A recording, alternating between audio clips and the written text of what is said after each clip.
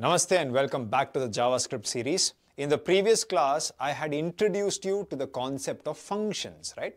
And you understood in JavaScript, essentially, there are 4 types of functions that you can write.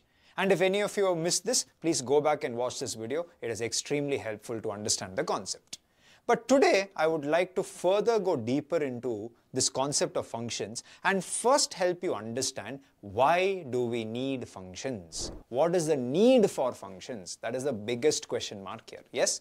Now to understand this, you must understand the very need for function comes from a principle called as the dry principle. Now what is the full form of dry? Do not repeat yourself. This is one of the fundamental principles of programming. Now you may be like, what do you mean by dry principle, Rohit? Can you give us more clarity? 100% I will do that. And the best way you can understand this is by taking an example. Let us assume I want to write a simple program whose job is something like this, okay? So let us assume I want to figure out what grade should be assigned to a student based on their percentage, right? For example, if a student gets grade A, it is assigned if they get 90% and above. Right? So if their percentage that they've scored is 90 and above, then obviously I'll assign them grade A because it's excellent performance. B is given if in case they get 80 to 89, which shows good performance. C is given between 70 to 79%, indicating average performance. D is given for 60 to 69%, indicating below average performance. And of course, I will be giving them grade F, which is assigned for less than 60%, which indicates extremely poor performance, right? Now I want to write a very simple program for this and I want all of you to try to follow along so that you understand what I'm saying. Now what I'll do is, I'll just bring up my editor here for your reference and here watch it.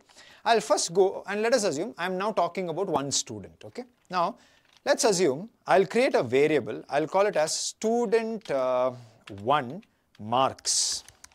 This is the marks that the student has scored. Let us assume this guy is a very brilliant chap and has scored around 93 marks, right? Now the question is, they've scored 93 out of how much? What is the total marks? So obviously I'll go here and I'll be creating one more variable. I will call it as student1 max marks, right? Max marks. How much is the maximum marks you can score? Let us assume that is 100.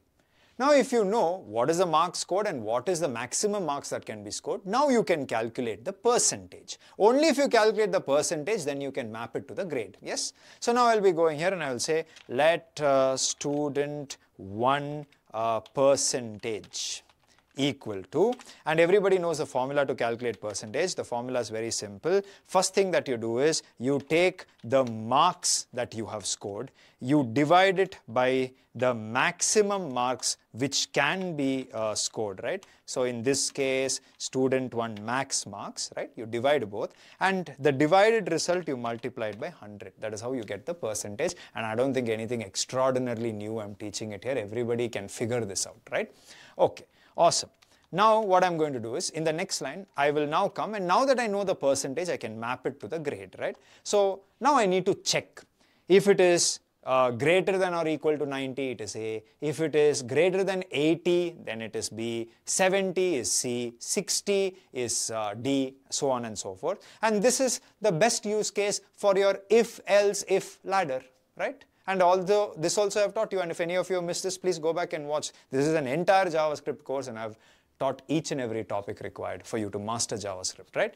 Any which ways, I'll be coming here and now I'll start with one if block inside which I will first go here and I will say, hey, listen, I want to check if the student1's percentage is greater than or equal to 90.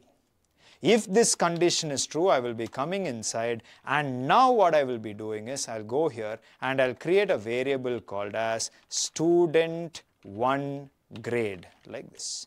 Initially it is empty. Now I need to figure out what I should be giving to this grade. So I'll come here and now I will just be telling, okay, listen, if the percentage is greater than or equal to 90, then 100% the student1 grade, right? In this case, obviously has to be A. And this is a string, so I will be putting it inside single quotes. Yes?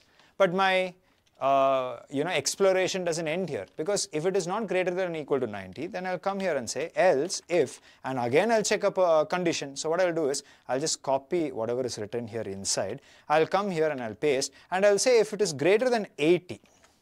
See, it's not greater than or equal to 90, but if it is greater than or equal to 80, it means it is between 80 to 90, right? It's very simple. And if this condition is satisfied, I'll be coming here and I will be now saying, okay, listen, now the student one's grade, you must assign it as B. Hope you understood. Now I'll come down here and I will say else, again if in case, because if it is not even greater than or equal to 80, then I must be coming here and further checking if it is greater than or equal to 70. If that is the case, I will be coming inside this and I will be telling that the student one's grade should now be C. I think you're getting the point. Again, if it is not even greater than or equal to 70, I'll come here and again put one more else if here. And here I will be checking if it is greater than 60. Now, if it is greater than 60, I'll come inside this and I will tell student one grade should be D. Now, if it is not even greater than or equal to 60, then I think everybody can predict it means it is lesser than 60. I need not check it explicitly. So I will just come here and I will say the grade has to be F. I think everybody would agree with me on this. Am I clear? So it's quite simple. This is the marks that the person has scored. This is the total marks they can score. The marks scored divided by the total marks multiplied by 100 gives me their percentage. Based on the percentage, I should assign a grade. I'm now checking what the percentage falls under, and based on that, I'm assigning a particular grade, right? Now, will this work is the larger question. 150% it would work. For that, I need to execute and show you. I'm just bringing my terminal or command prompt here for your reference. And here, if I were to just go and execute this, nothing came. Let me just, why nothing came? Common sense. You calculated everything, but you want the grade to be printed. If you want something to be printed, you need to console.log it. You need to print it. Without printing, nothing comes, right?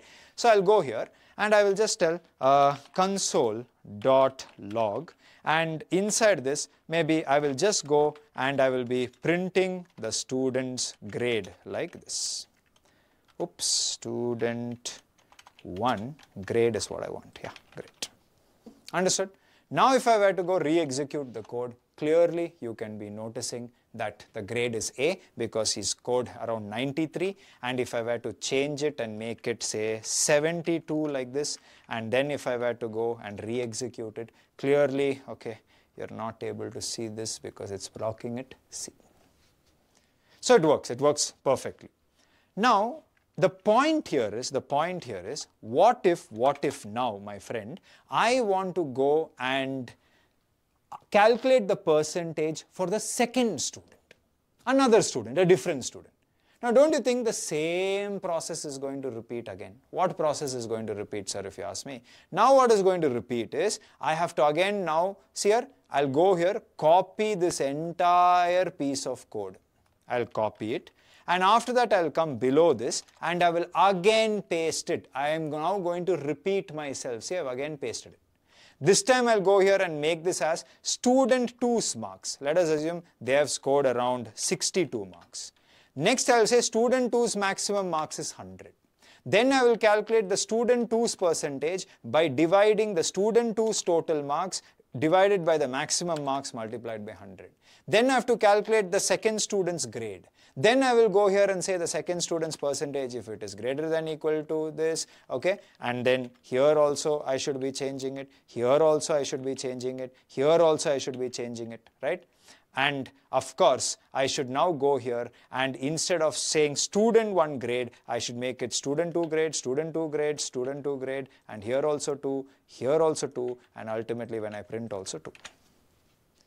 Which means clearly you can see, if I were to look at this, right, if you look at the line, okay, if you notice totally, just to calculate the first student's grade, it was around 25 lines of code approximately if you remove all the spaces and all that.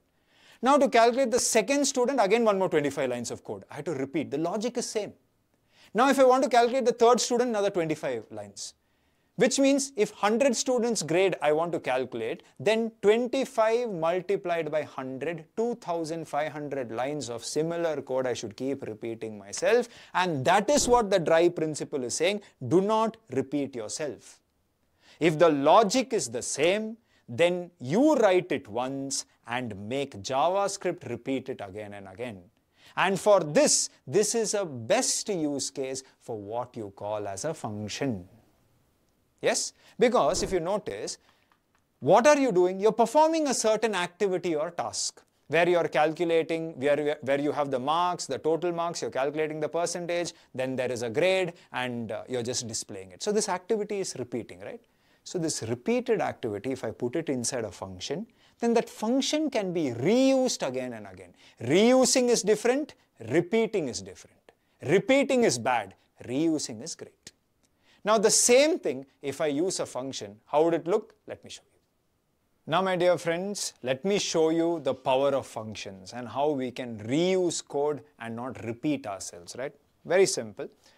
One easy thing that we can be doing is, we will now go here and we will, instead of, see if you notice, if I have to calculate a student's percentage, I need their marks scored, I need their maximum marks, after which percentage is scored, and then I have these conditions which will check, assign the grade, print the grade. Same thing happens for the second student, third, fourth, 50th, 100th as well, right? So what I'm going to now do here is, this code where I'm calculating percentage, assigning grade and printing it, this logic I will cut it. Because that is common for every student. And what I will do is, I will now go and create one function. I'll call the function as calculate grade function, like this. Inside that function, I will paste whatever I have copied. Okay, and let me just indent this correctly so that it is visible. As you can clearly see, it is inside a function. Now for this function to calculate the grade, it requires the marks, it requires the maximum marks, correct? So what I will do is very simple. I will now go here and see, this is the marks and this is the maximum marks. Instead of writing it outside like this, I will pass it as input to the function. Technically we call this as parameters. I've already explained this in the previous class. Now I will remove this. Understood? So now you have a function called as calculate grade, which will accept the marks scored and the total maximum marks that can be scored, and after which it will perform the logic and it will directly print it. If that is the case now, I don't have to repeat this logic again. But if you don't repeat it, then how are you going to calculate, sir? Very simple. Those of you who attended the previous class know that once you create a function, if you want the function to be activated, you want the function to work, you should call it. How to call? What is the name of the function? Calculate grade is the name of the function. This function is going to take two inputs from me. One is the marks that I have scored and the total marks that can be scored, or not total, maximum marks that can be scored. If I were to do that, then please understand, this 92 is passed as input to this.